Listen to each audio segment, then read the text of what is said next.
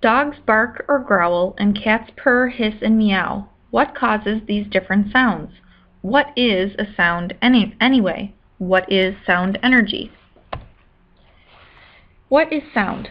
Sound is a wave of vibrations that spreads from its source. Vibration is the back and forth motion of an object. As sound waves travel through a material, the molecules that make it up vibrate in a kind of pattern. They get closer together and then farther apart. They bump into other particles, causing them to move in a similar way. The areas where the particles are very close together are called crests. The number of crests that pass by a point each second is the wave's frequency. Frequency is also a measure of how fast particles are vibrating. The greater the frequency is, the higher the pitch of the sound. Why are some sounds louder than others? Because the source of the louder sounds is vibrating more. These sound waves have more energy. This energy squeezes the particles at the crests closer together. A sound's loudness can be measured in units called decibels. As the loudness of a sound increases by 10 decibels, the sound carries 10 times more energy. Your voice. Your vocal cords vibrate when you talk. The vibrations are caused by air rushing past them. Your vocal cords make the particles in the air around them vibrate. These vibrations travel outward through the air as sound waves. The sound waves travel in all directions. Even someone behind you can hear what you are saying.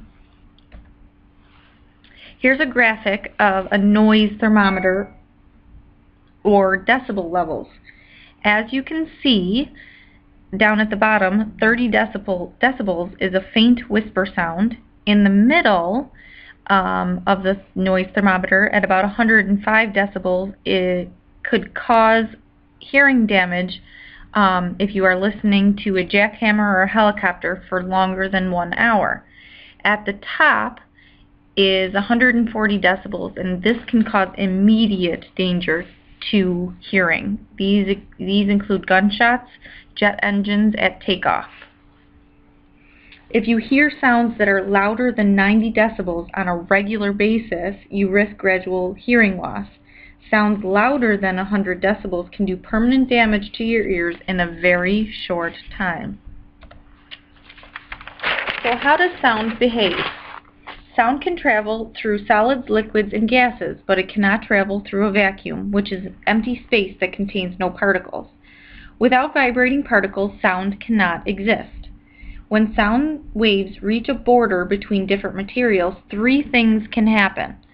They can bounce back from the border, they can be absorbed by the border, and they can pass into the second material, past the border.